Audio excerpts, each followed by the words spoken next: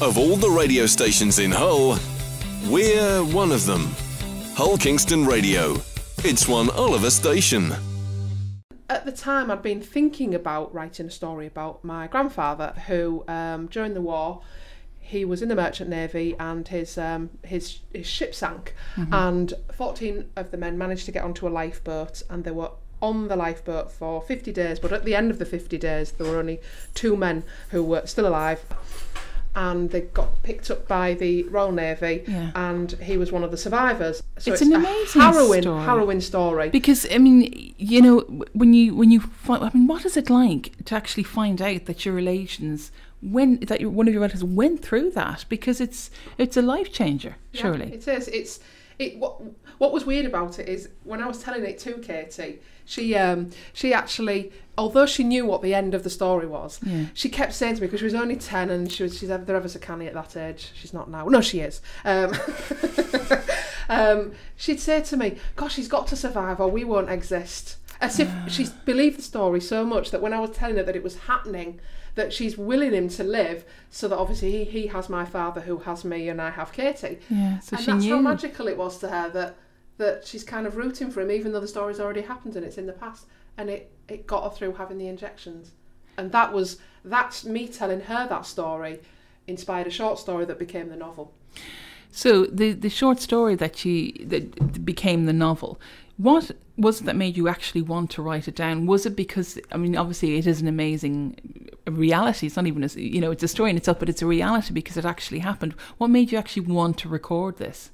Well, as a writer, I do write most things down. Just the poetry in it, the fact of it was kind of a story within a story, which can be a good way to tell a story. Because to show how powerful stories are, that they can get people through things, and for me that's what stories are. And sorry, ask me the question again. I've gone completely she has another over there. Yes, just what made you want to write the story down? And another thing is the diabetes. Obviously, I mean, you've got children with special needs.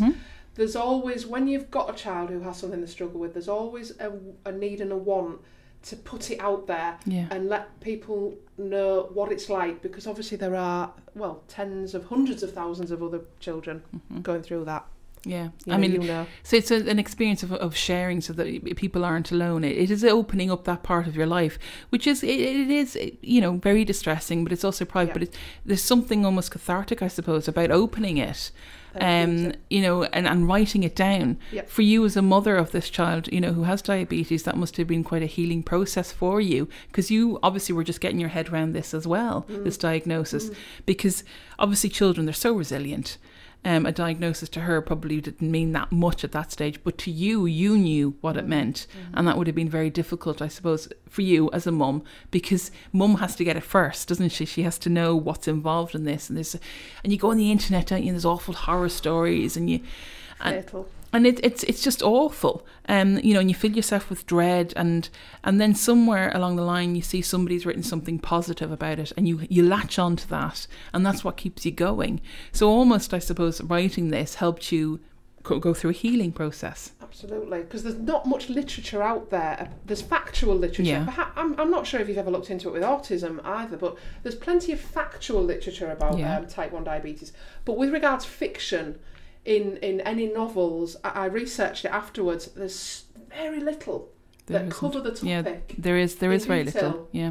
I'm not sure with autism, although to be fair, is it Jodie Picoult? She wrote a book where she wrote first person story as if she had autism. I'm not sure if you've read that one. I haven't actually read that one. I might look that one up. That would be interesting. And she apparently did a lot of research. She herself had no experience, but she did the research. But another thing I often think is, when you have got the experience like we have, it feels like a duty maybe, that I've got the ability to write, so I need to use that gift. I mean, there must be a reason for that, and therefore use that gift. And if you can spread the word that you will get through this is what happens, this is scary, this is how it goes, but look, you get through it in the end. Talking to Louise Beach, the renowned Hull author, and she's talking about her novel How to Be Brave. Now, tell us this. It started because obviously you were telling stories to your daughter who had a diagnosis of type 1 diabetes. and this is why you told her the story, to try and make it easier for her, for the injections, take her mind off it. And through writing this, I think you've often said you found out more and more things about your relative, but also more about yourself as well, I suppose, when writing about the experience. I know definitely when your child does have a diagnosis of something, it is a very lonely time and it's scary. And you almost feel like a child yourself sometimes, because you have all this responsibility on top of you, and you need an outlet of some kind. Not that writing is an outlet, but for you were born to write. They say if you wake up in the morning, all you want to do is sing, then you're a singer. But when you wake up in the morning, you want to write. And that makes you a writer. So you've obviously been one of these people who has always written down your emotions, has always found that as a way to express yourself. That's how you do it. Now, other people have seen I've read your work, it's fantastic. Everyone who's read your work thinks it's amazing. And in a day and an age, it is very difficult, I think, for authors these days, because there seems to be a kind of a theme every couple of years. A couple of years ago it was filth, 50 Shades or 40 Shades of Grey and whatever. Not that we've read them, but not that I've read cover them. To cover. I know. I don't have a well-thumbed book of that. There was 3 of them actually. But the thing is that it runs on a theme. And once a filthy book came out, loads of other filthy books came out. A couple of years before that, it was all about child abuse. That came out. There was all about these children telling harrowing stories, of what happened to them as children. So it kind of runs on a theme, doesn't it? Yeah. And some fantastic authors kind of can get lost amongst all those themes because it's not in at the moment. It's not perceived popular. Yeah. A good book will always be a good book. Which is why we pick up novels from written hundreds of years ago. It's why we're still picking up Shakespeare. It's why we're still studying, Jane Austen. A good book will always be a good book. I think at the moment, reading has almost gone out of fashion, I think, with a lot of people. And I mean, do you find that, that a theme runs and that you get lost amongst that? What I've found, which really ties in perfectly with that, is that I did have an agent for my other books that I'd written before these. And when she sent it out to publishers, literally unanimously, they had praise for the books I've written, but no one would take it on because they weren't sure where they could pigeonhole me, because they weren't sure what genre I was.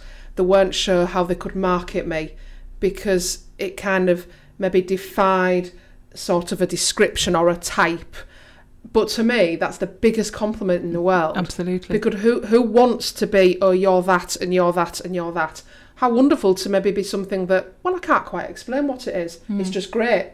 But sadly, the publishing industry, they're frightened at the minute, because obviously we're going into people reading on Kindles. Amazon's huge. There's a lot of other people, competing. So they're frightened to take on a book that's not guaranteed a success. So they're tending to go for things that do fit, like you say, like they were going for the 50 Shades.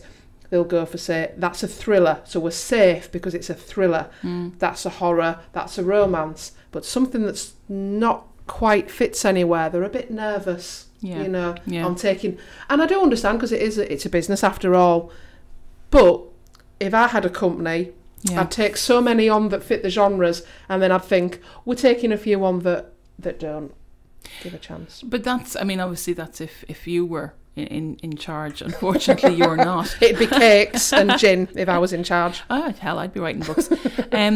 So tell us, because you have had success with this novel. This is why you're here today, to talk about this amongst other things, which I'll be keeping you for the entire show. Tell us what success you've achieved recently with the novel. What is wonderful about this award, it's called the Luke Bitmead Bursary Award, and Legend Books are the publishers who run this award. What happened was, one of the first books that Legend Press, sorry, they're called Legend Press, not Legend Books, Legend Press, are an independent company, and one of the first books they published was by Luke Bitmead. And very sadly, he had mental health issues, and very sadly, he committed suicide before he could enjoy the success of his first book. And so his family raise the money every year and have an award in his name, and the winner is published by Legend Press and wins $2,500. And I think this is the 7th year of the award, and it's to recognise writers who struggle with issues and kind of keep nearly getting there and not making it, and nearly getting there and not making it, and it recognises them. And so I've shortlisted for that this year. I'm one of 10 who have shortlisted for the award. That's fantastic. How does that feel? I can't even describe it. It was last Tuesday, I think, when I found out, and I kind of just got up and walked around the room and then went back and looked and thought, is that really my name on there? Walked around the room. I admit I cried a bit. I was emotional. When I rang Grace to tell her, I got so emotional. Grace I was is like, your sister, yeah? Yes, my sister Grace. I did get emotional. And then I was just clapping my hands like a 5-year-old. But it is marvellous because it is somebody telling you your work is worthy, you know, and that must be, you know, you write obviously for your own pleasure, but you also write to be published for other people's pleasure. Everybody wants. That's the aim. I mean, we'd be lying if we said that I write only because I love it. I do write because I love it, but gosh, I want people to read it as well. Because absolutely spread the joy, but it is that person telling you your writing is good. It's wow. From a professional point of view, you know, and that must mean everything. I mean, it's great friends and family saying your work is fantastic, but to have it from a professional who reads thousands and thousands for your writer to be pinpointed saying this is worthy of this prize is fantastic. Who's been telling us all about her story How to Be Brave, and it's been shortlisted for a major award, an international award. Remind me of the name of the award again, Louise. The Luke Bitmead Bursary, and it's by Legend Press. The publishers who will publish the book if it wins. And when will you find out? On the 28th of November. Not that it's circled in blood red on the calendar with stars round it and hearts round it. Yes, no, it is. Not at all. In London. I have to go to London. Oh, how exciting. No, just doing that alone, going to London to go to an awards ceremony. Now, obviously the connection with your grandfather now, are you going down to the Cenotaph in London? Yes. For a trip, and you're going to go to, is it to represent your grandfather? Yeah, that's only 2 weeks away. I've just realised that's 2 weeks away. I'm going with my sister Grace because he was in the Merchant Navy, and my aunt's cousin, she's the head of the Merchant Navy Association, she's the president, and every year she marches at the Cenotaph with all the Merchant Navy veterans, and we've been invited, me and my sister, to go and kind of represent Colin Armitage. So you're going to take part in the march? Yeah, we'll be in the march. We'll be seeing the royalty, and I mean David Cameron, whoopie-doo. Sorry, give him a kick in the shin as you pass. Exactly.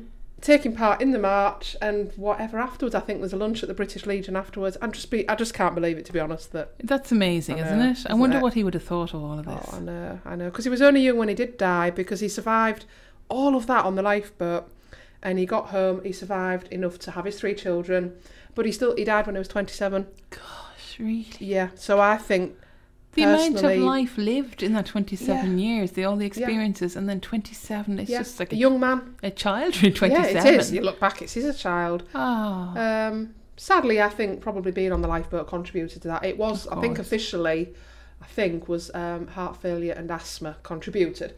But I do think those things maybe would not have been, at the age of 27 had he not gone through that experience. Yeah, I think huge experiences like that, you can't come out of them unscathed. It's either physical or emotional. Something like that happens. Yeah. But the positiveness to come out of it is you, his granddaughter, and his great-granddaughter, of course. And the fact that you've done this and that it's going to be recognised. And I think it's going to win. I think it ought to win. But I'm not a judge, unfortunately. How I wish I was. I would be open to all sorts of bribes, Louise. And mostly involving Of all the radio stations in Hull, we're one of them. Hull Kingston Radio. It's one Oliver station.